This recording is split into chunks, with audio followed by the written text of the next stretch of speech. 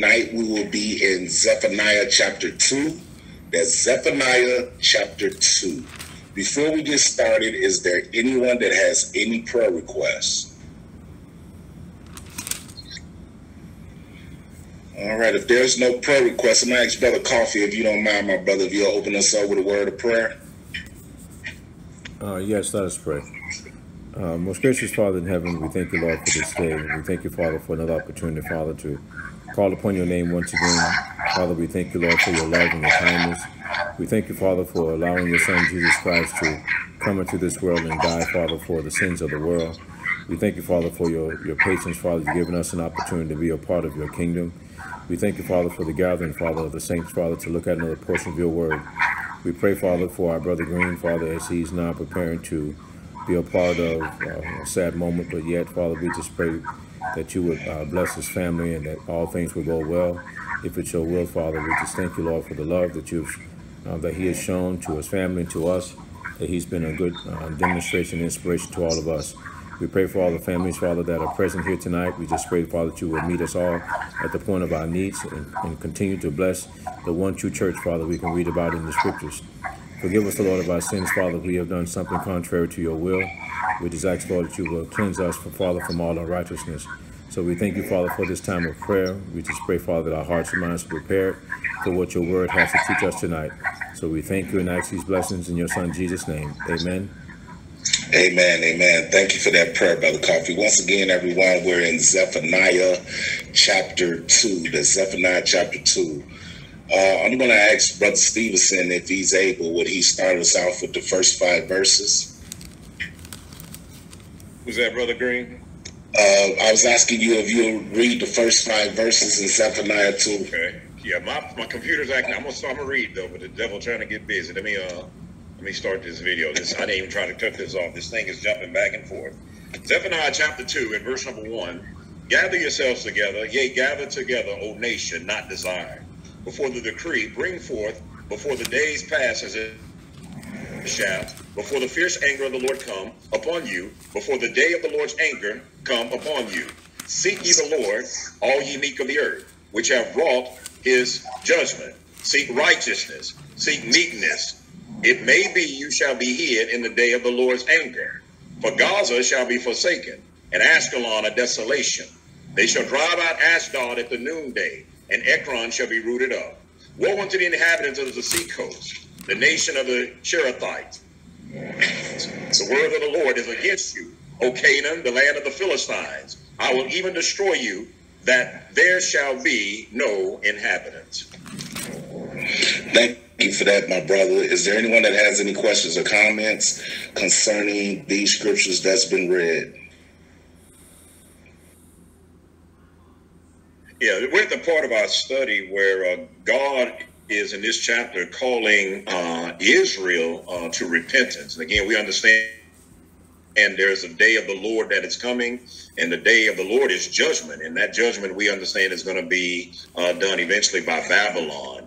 The reason God is going to bring destruction, as we mentioned on last week, or our last study, Zephaniah 1, is because Israel had corrupted the worship.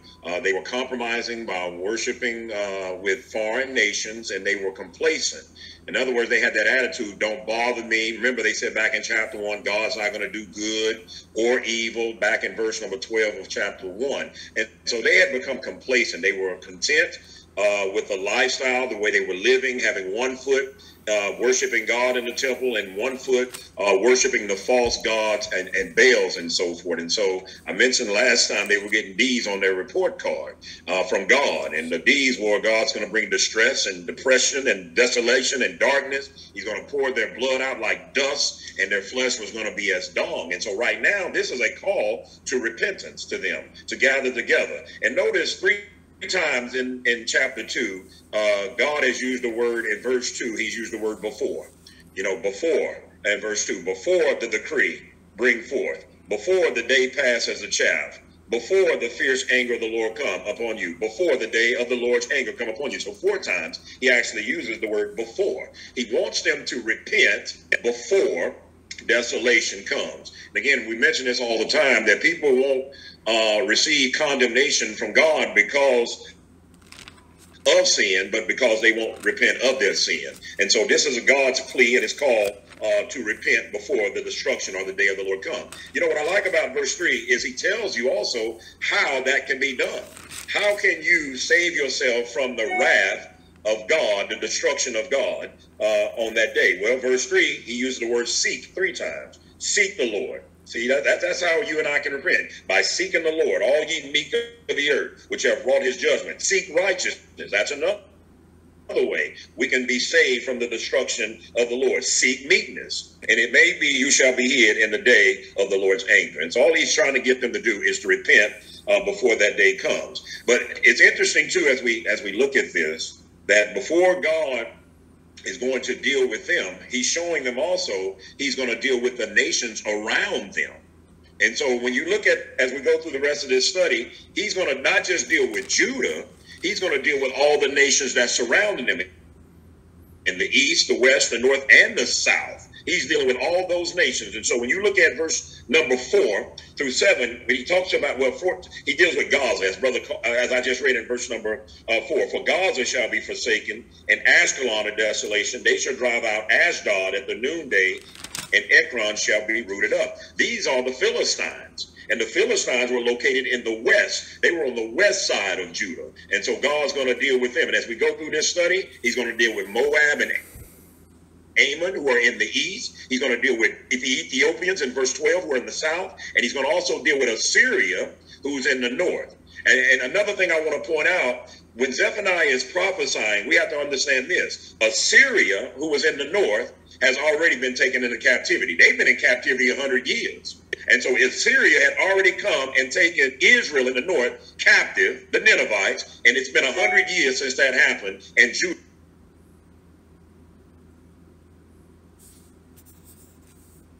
Your mic is muted, Brother Stevenson.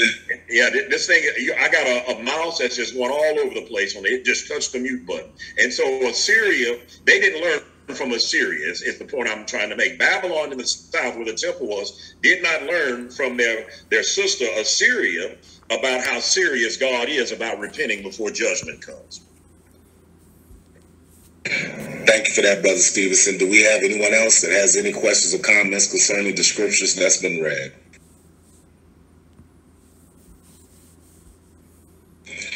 All right, if not, I'm going to ask Brother Lewis, if you don't mind, could you please take verses 6 through 10 for us, please? Yes. Verse 6. In the seacoast shall be dwellings and cottages for shepherds and folds for flocks. In the coast shall be for the remnant of the house of Judah. They shall feed thereupon. In the houses of Ashkelon shall they lie down in the evening. For the Lord their God shall visit them and turn away their captivity. I have heard the reproach of Moab in the revelings of the children of Ammon, whereby they have reproached my people and magnified themselves against their border.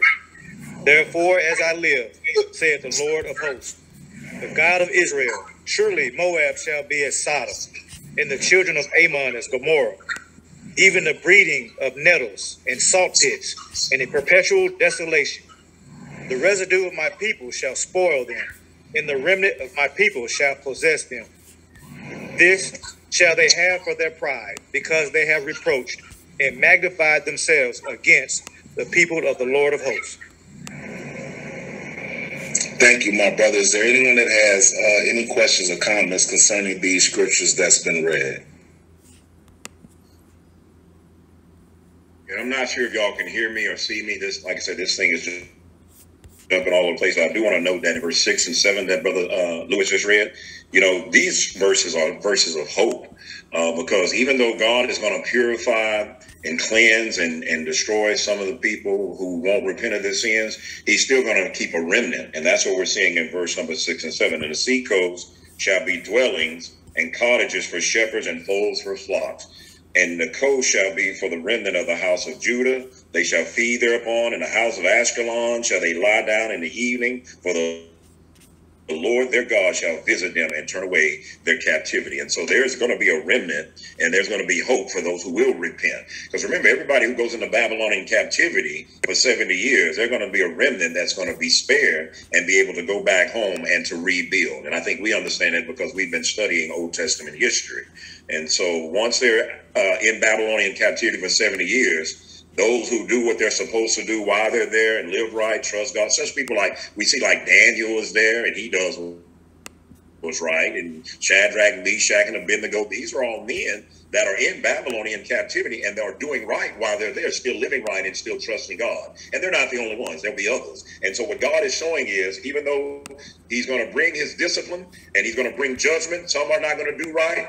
He's going to destroy them and the surrounding nations, but he's also going to keep his promises. And so that's the hope that we have, even among our brethren today. People not living right, saints not all acting right. But we have to understand there are still some in the church who have not defiled their garments. And so we're waiting on another day of the Lord to come too, and a judgment day. And that's when Jesus comes back. And some are going to be cast into everlasting destruction and fire, but some, a remnant, is going to be taken into heaven. And we'll go to that place where God has, and his son has prepared a place for us. Thank you for that, Brother Stevenson. We have anyone else that has any questions or comments concerning the scriptures that's been read? And if not, Brother Dave, if you can, would you please take verses 11 through 15 for us, please? Okay, can you hear me? Yes, we can hear you. Okay. Verse 11. The Lord will be terrible unto them, for he will famish all the gods of the earth, and the men shall worship him, everyone from his place, even all the isles of the heathen. Ye Ethiopians also, ye shall be slain by my sword.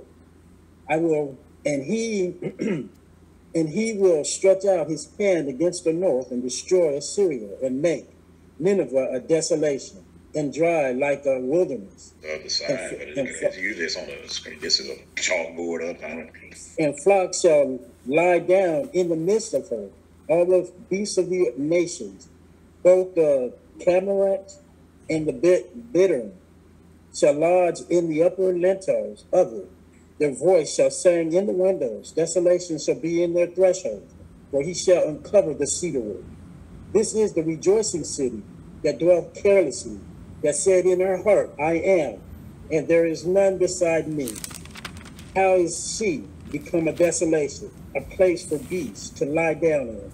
Everyone that passes by shall hiss and wag his hand. Thank you for that, my brother. Is there anyone that has any questions or comments concerning these scriptures that's been read?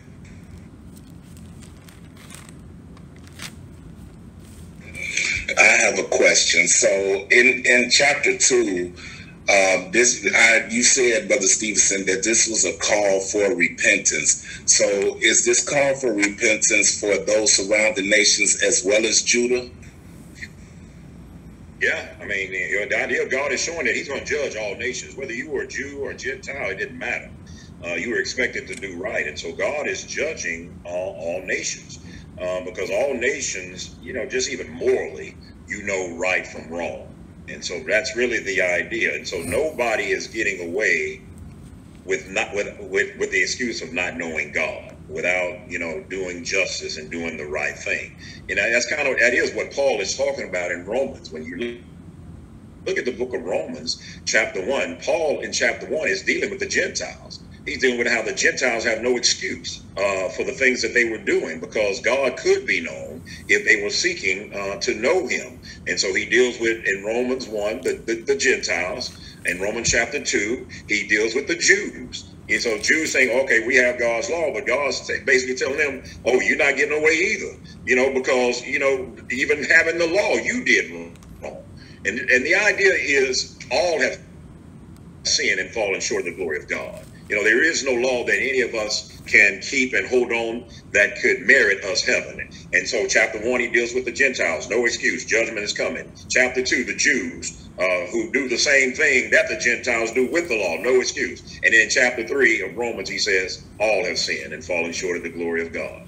And so Paul lets us know all have sinned. And so there's a judgment day that is coming to all people, not just God's people. Now, get this. Now, those of us who are members of the church and have God's law, to whom much has been given, much is expected. Judgment will start at the house of God. And so to whom much has been given, much is expected. The Jews should have known better, you know, because they had a greater relationship with God. And that same thing applies to those of us who are in the church today. We have God's truth. We know we have God's spirit.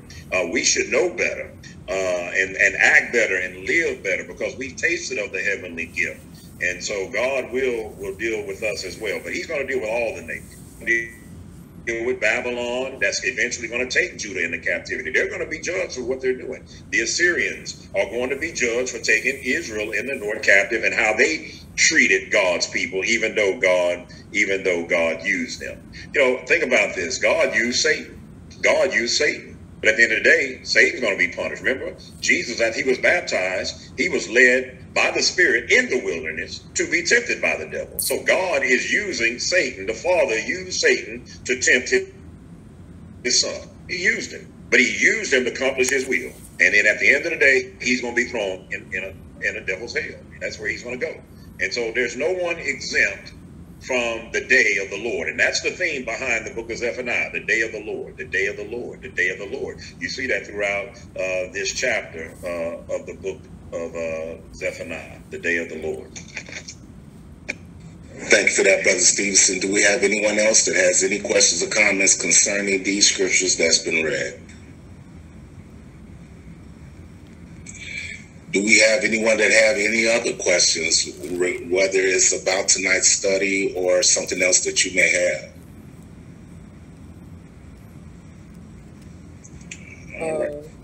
Yeah, I got a memo from Brother, let's see, I guess it's Brother Pitts.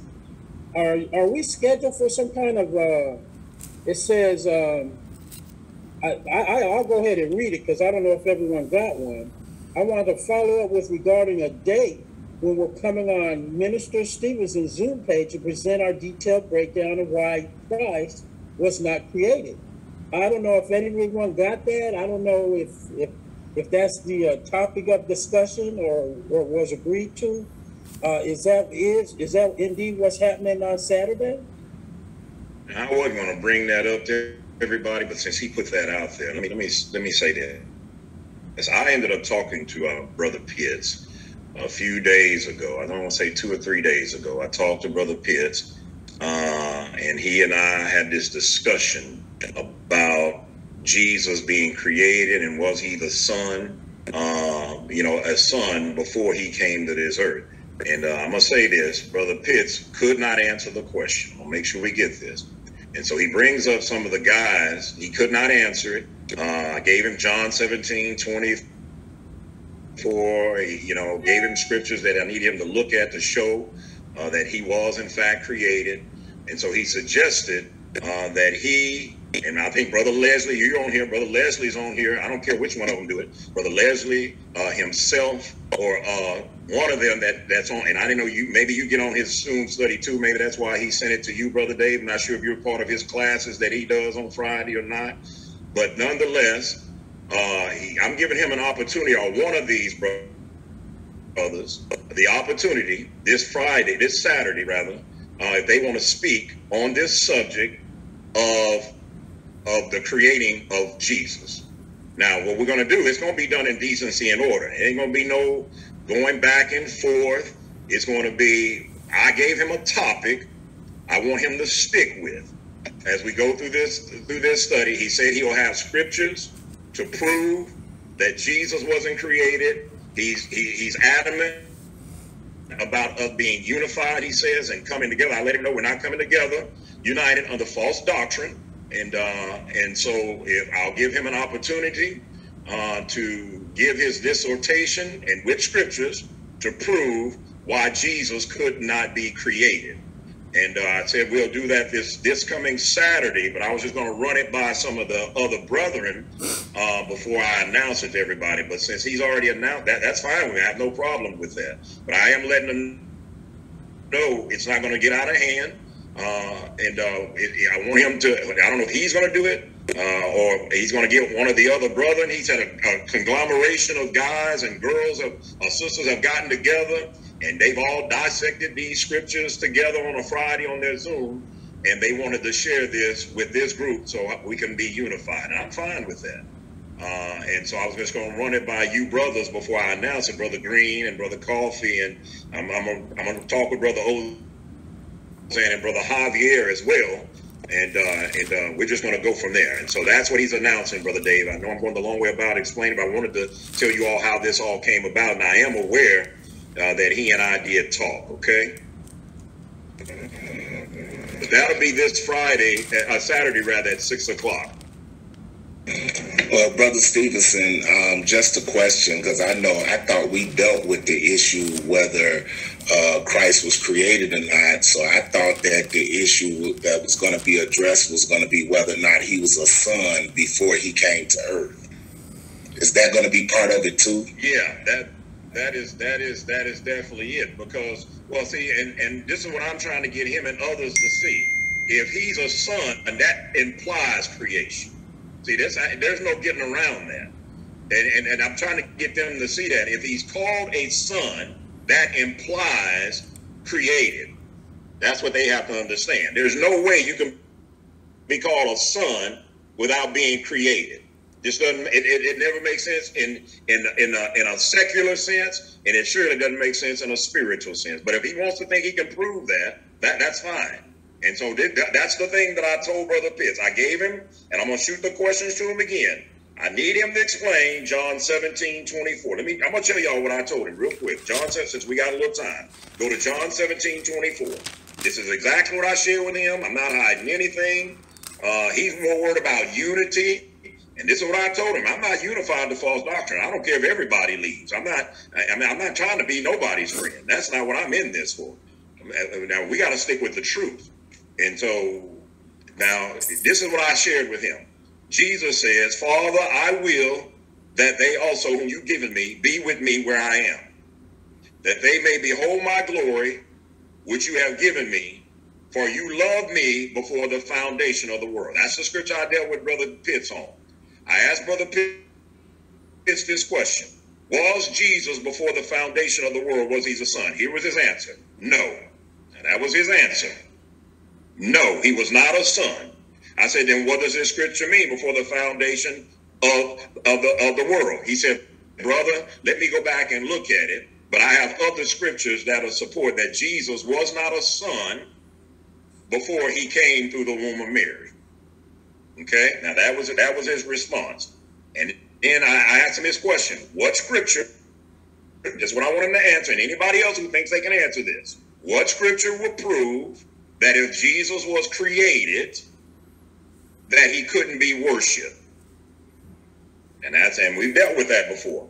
And now, if what scripture says that if the Father created the Son, that he couldn't be worshipped, and he could not give a scripture. And I know he's not going to give one, and nobody else will give one Saturday. But anyway, nonetheless, we'll give him time to voice and explain whatever he and others looked at. And then after that, we'll be through with it. Anybody have any other questions, comments, or thoughts on that?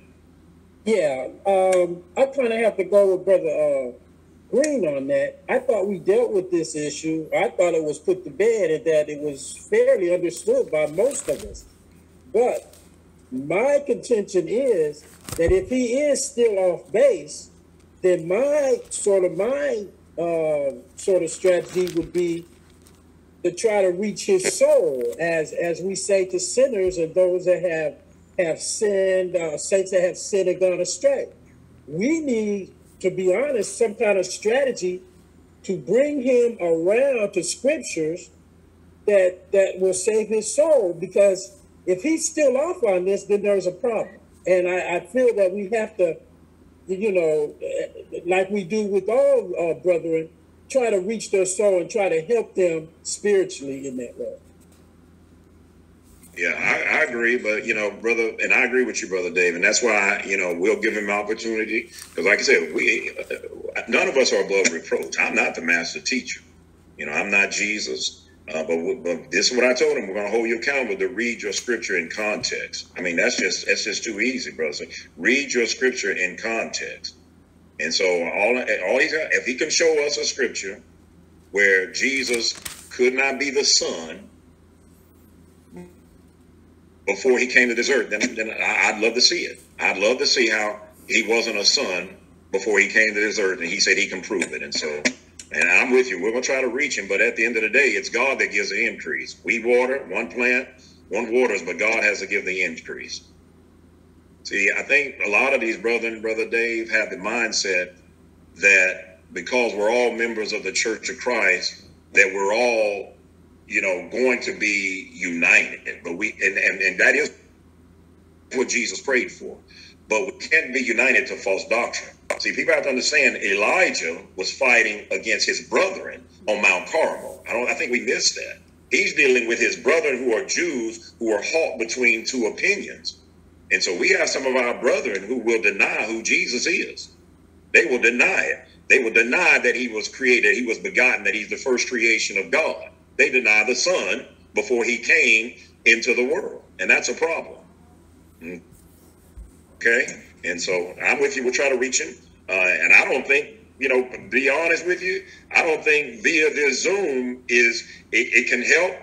If that's what he wants to do. But at the end of the day, if he's not going to be honest one-on-one with the scriptures, I don't see how he'll be honest on this Zoom study. A lot of times you get people on Zooms like this, they're not trying to prove, they're just trying to prove that they're right. Not trying to prove what God has says. And even me, I got to look at myself. Am I just studying and saying what I'm saying to be right? And I'm going to argue even though I don't have a scripture? Or am I really studying and saying what I'm saying because I have scripture to validate it? Because if I'm wrong, I'll humble myself and say I'm wrong, and I've taught wrong, and Lord forgive me. And this is now what I see the scriptures as teaching. Okay. Anybody else have anything else on this? Thank you, Brother Dave, for bringing that to our attention. Thank you. I'm glad to know that he's putting that out. Anybody else?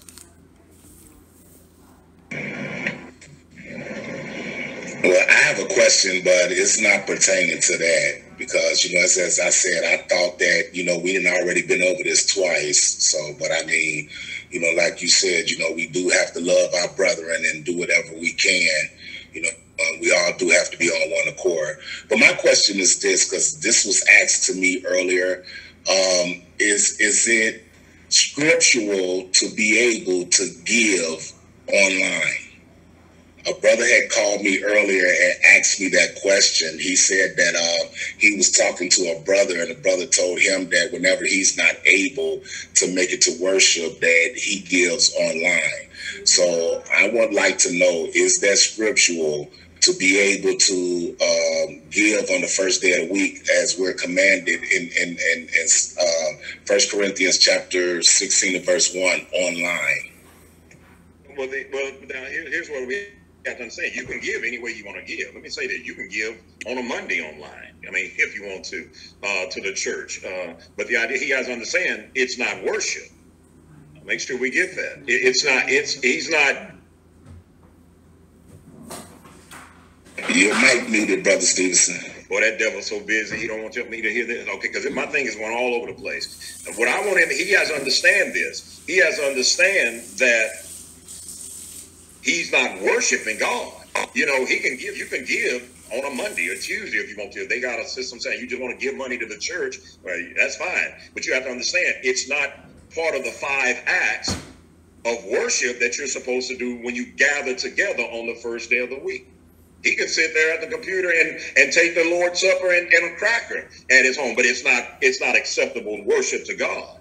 You see what I'm saying? So he's not getting. Tell you, if he's trying to make that part of a spiritual sacrifice that's acceptable to God, then no, on a Sunday, absolutely not. Absolutely not. He's not getting any credit. He's not worshiping on the first day of the week. He's not worshiping on the first day of the week. You know, it's like, and you hear this, and I've heard saints even teach this. It's like the idea of when I gather together. I want you to get this. I gather together. I just say I get paid once a month, and I gather together on the first Sunday of the month, and then I say I'm gonna give enough money for the next Sunday, the next Sunday, and the next Sunday for the whole month. There's no scripture that authorizes that. There's no that you need to make sure you give every first day of the week. You can't say, okay, I'm gonna sing enough songs this Sunday for the next Sunday and the next Sunday and the next. You can't do that. Yeah, that's ridiculous. I'm gonna sing another song to this Sunday, next Sunday, and next Sunday I ain't opening my mind. You can't do that. And so for him to think that he can give and it be worship, absolutely not. Absolutely not. Thank you for that, Brother Stevenson, because that's what I was telling the brother, you know, that giving is part of the 5 acts of worship. So how is it that he's sending it in online when, you know, Paul told us, you know, in 1 Corinthians chapter 16 and verse 1, you know, that we're supposed to give on the first day of the week. And if he's sitting at home on a Sunday and he's sending the money in online, that's not part of worship. That's not what worship is. Because like I explained to the brother, you know, we know what Hebrews 10 and 25 tells us. And even what Paul wrote in 1 Corinthians chapter 11, when he said, when you gather together in one place. So there's no way that you could be giving online and as part of the worship that we're supposed to do and consider that to be okay with God. So that was the answer that I gave him. And I asked the question because, you know, as I always tell you, brother, and I always like to make sure when I tell somebody something that I'm correct in what I said, because if I'm wrong, I'm quick to want to go back and correct it. So thank you for that. Is there anyone else that has any questions or comments, whether it's concerning tonight's study or anything else that you may have?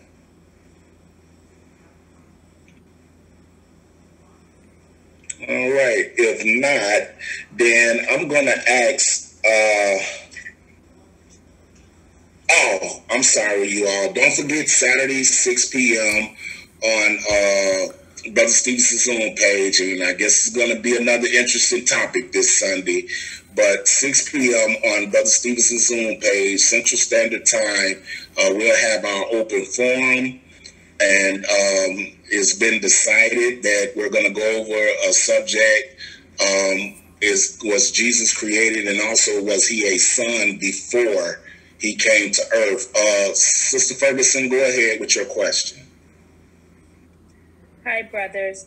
I just need a little bit of guidance. I'm a new convert, and I was baptized in a Church of Christ, and I'm struggling because the first time I went into the congregation, my very first Bible study with them, they had like this Halloween kind of thing in the church, and I struggled with it because even before being baptized, I definitely was not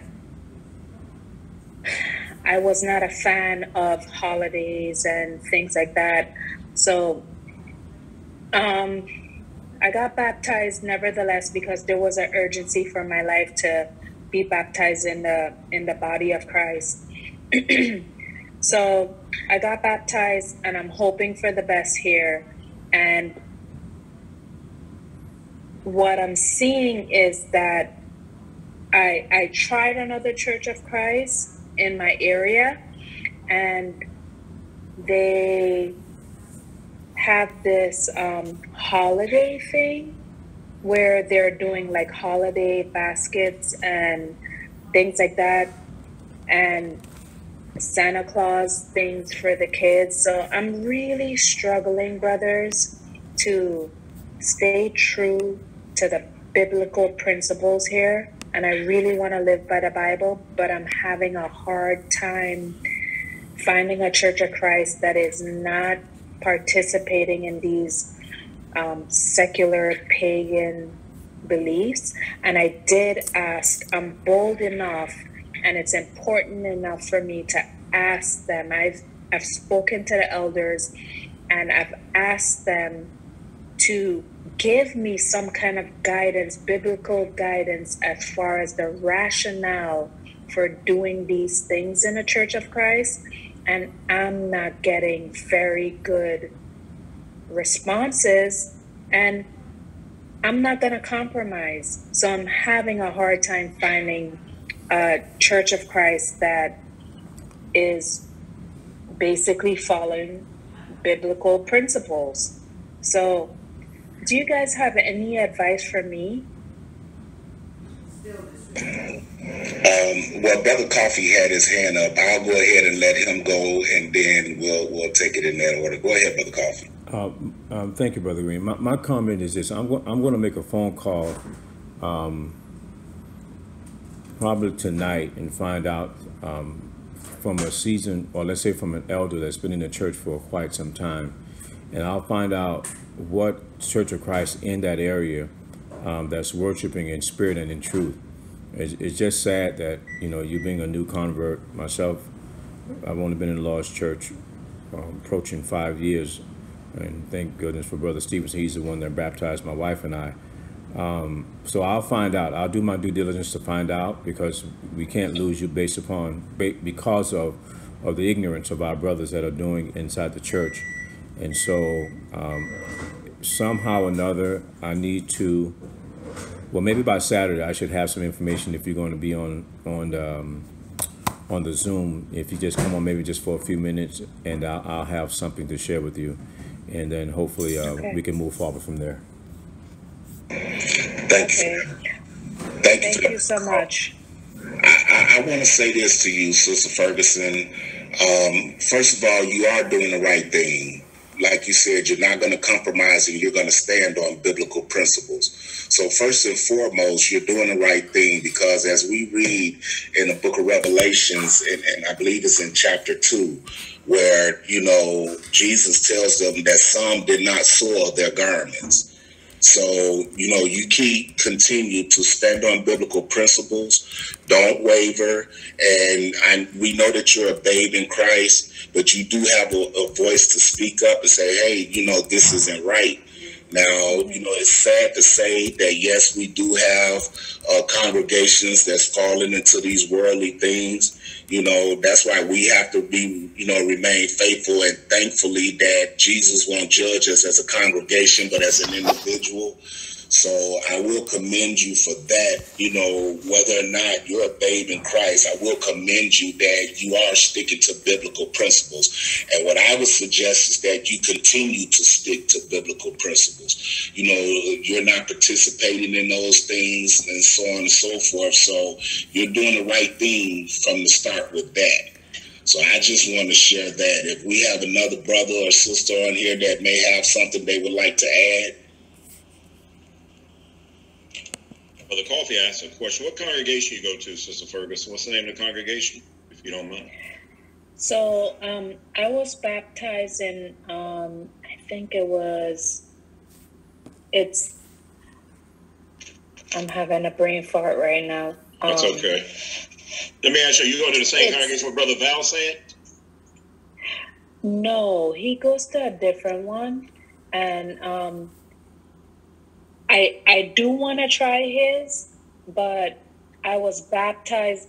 I'm struggling here, because I'm figuring the congregation that baptized me, I want to stay true to them, but they're totally celebrating the holidays. Well, let me ask you this. I think it's West Broward. It's like West Broward Church of Christ. And then I started Googling other ones, and I found 15th Street Church of Christ, which seemed pretty okay. And then now that the season is coming around, like all these holidays, I see that they're making like holiday baskets. So I'm like, oh my gosh, here we go again. So I don't want to not congregate, on, you know, I don't want to not go to church, but where do I go? I'm struggling. Well, okay, and thank you. And you're a new convert. Let me just, and Brother Green gave some great advice. I want you to read Revelation chapter 2. We're going to read this together just real quickly. I want to give you some scriptures because I think it's the scripture that support us. Understand, as Brother Green said, you're not going to be judged as a congregation. Now, you're there as a babe. You can question them, and you're doing the right thing by doing that. But just know God's not holding you accountable because it's not in your heart to do the works that they're doing that contradict what the works of the church are. So, you know, you may be there, like Esther, for a time like this. I don't know. It may be while you're here, a new convert who will speak up and say something, you know, while you're there, plant that seed. So you may be the Esther, you know, for that particular congregation until you find somewhere else you can congregate, if that's what you so choose to do. But you might have to be there to fight and to help them. You don't want to not worship God. Again, you need to gather with those saints and know that God is looking at you. In Revelations 2 and verse 12, look at the message to the church in Pergamos. And this is what you have to understand. And to the angel of the church in Pergamos write, these things said he, which have the sharp sword with two edges. I know your works, where you dwell, even where Satan's seat is. You hold fast my name and have not denied my faith. Even in those days wherein Antipas was my faithful martyr, who was slain among you where Satan dwelleth. Now notice this, even though Jesus talks about some good things and you got a man there who was faithful, who died for the faith, in verse 14, Jesus said, but I have a few things against you. Because you have there them that hold the doctrine of Balaam, who taught Balak to cast a stumbling block before the children of Israel, to eat things sacrificed unto idols, and to commit fornication. So this is a congregation where you have people who are stumbling blocks to other members, where you have people here who are teaching different doctrines and different beliefs.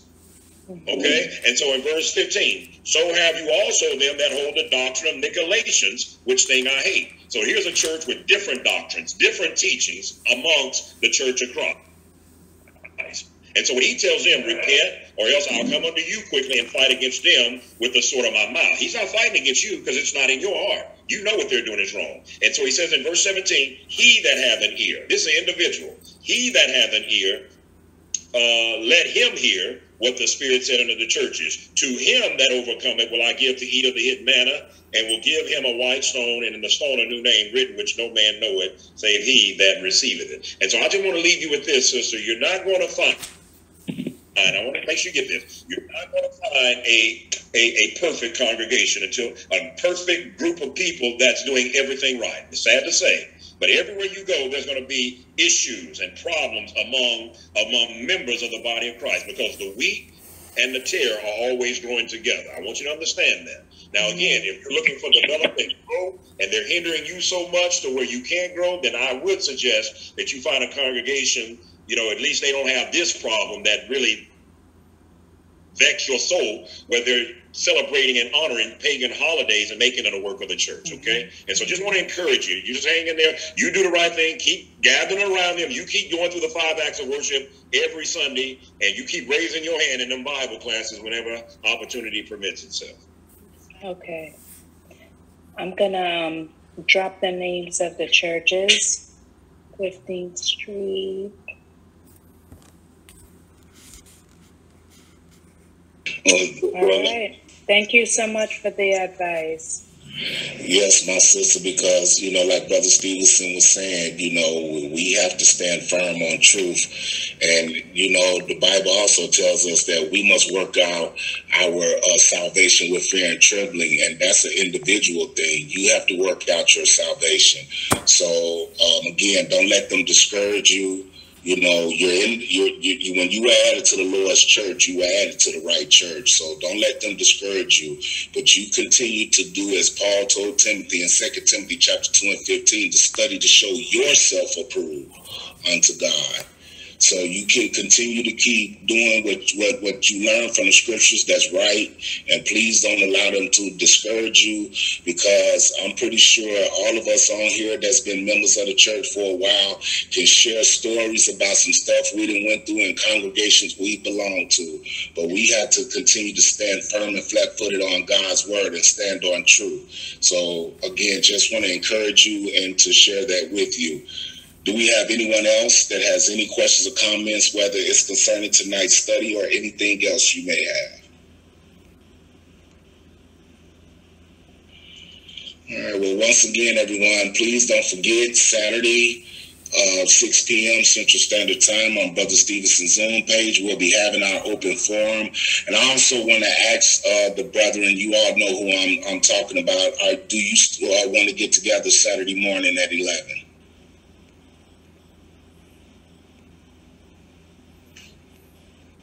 I think so, Brother Green. Okay, then. So you all know. So, and we'll take it from there. Before we close out, is there anyone that has any prayer requests? Brother Green? Yes, sir. Let us just keep our sister in prayer. Most definitely. Most definitely. Most definitely. I also want to make a quick announcement. I got a phone call today, and something that, I've been trying to work out and prayed about it even. And it looks like this Monday we may have our brother joining us, Brother Ozan. He called me this earlier today, and he said that he was able to shift some things around. So on Monday, he'll be on our 7 o'clock. If it be the Lord's will, he'll be on our 7 o'clock study. So looking forward to having that brother join us. And like I said, I've been trying to get him to come on for a while now. And finally, he said he'll be able to make it. So I'm looking forward to that. I see your hand, Brother Javier. Go ahead, my brother. Keep me in prayer for tomorrow. There's a meeting I need to get involved with, so just keep me in prayer for that meeting. Most definitely, my brother. Most definitely. Is there anyone else that has any prayer requests before we close it out? All right. If not, Brother Stevenson, my brother, if you don't mind, could you please close us out with a word of prayer? Your mic is not muted, my brother. It's not unmuted. You can't? Okay, well, Brother Lewis, if you're able to, can you please close us out with a word of prayer? Yes, let us go in prayer. Dear Heavenly Father, we thank you for this night of study. We're so thankful for everyone that was able to call in on the Zoom call and to search the scriptures and reading of Zephaniah.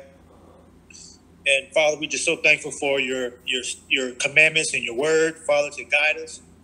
We ask, Father, that you will bless us in our Christian walk, that you will fill us with the knowledge of your truth, that you will fill us with all wisdom and all spiritual understanding, Father.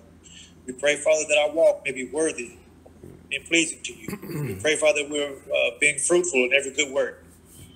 Father God, we lift up prayers for Brother Green and his family during this time of bereavement. We ask that you will be with him and that things work out well, that he's able to find some way to be able to have, whether it's YouTube or Zoom or the call to see the funeral procession for his sister. We just pray, Father, that you will work that out. Father, we also lift up prayers for Brother Coffee and his sister. We pray, Father, that you will continue to be with him and his wife and be with their family as well, be with the things and his endeavors and his Christian walk. Give him the strength that he's needed and to see lead his family and also his Christian walk in the church as well, Father. We also lift up prayers for Brother Javier and the meeting that he will be having on tomorrow. If it be your will, we pray, Father, that you will bless him with that things work out well, that things are set in place, that, Father, that you may be lifted up, Father, that whatever the topic may be, Father, that you will bless Javier, Brother Javier, with ready recollection of the things that is needed to be able to spread the gospel. And Father, we just pray that you will be with Sister Ferguson as well, and her the things that she's saying at the church where she's at, Father. We just pray that you will be with her and her guidance, that you will bless her with the things that she's in need of, Father, and to be able to even reach those who are, Father, who are doing things that are not, doing things that are contrary to the scriptures and not according to your word, Father. We pray that she will be a guiding light. Father, we just pray that she will grow where she is, Father, and continue on to doing, worshiping, Father, the way that is that you ask us to do. Father, we ask you to be with us as we sign out tonight. Bless us with a good night's rest, Father. If it be thy will that we'll rise and see another day that you will bless us with. We ask this prayer, Father. We thank you for your Son and all the precious blessings and the promises that we have through your Son, Christ Jesus. We ask this prayer in your Son's Jesus' name. Amen. Amen, amen. Thank you for that prayer, my brother. And in closing, as always, may God continue to bless and keep each and every one of you. Love you all dearly with the love of Christ until we meet again. Good night, everyone. And we're going to continue to pray for you, Sister Ferguson. We most definitely will. Good night. Good night, Sister. Thank you. Good night. Good night, everyone.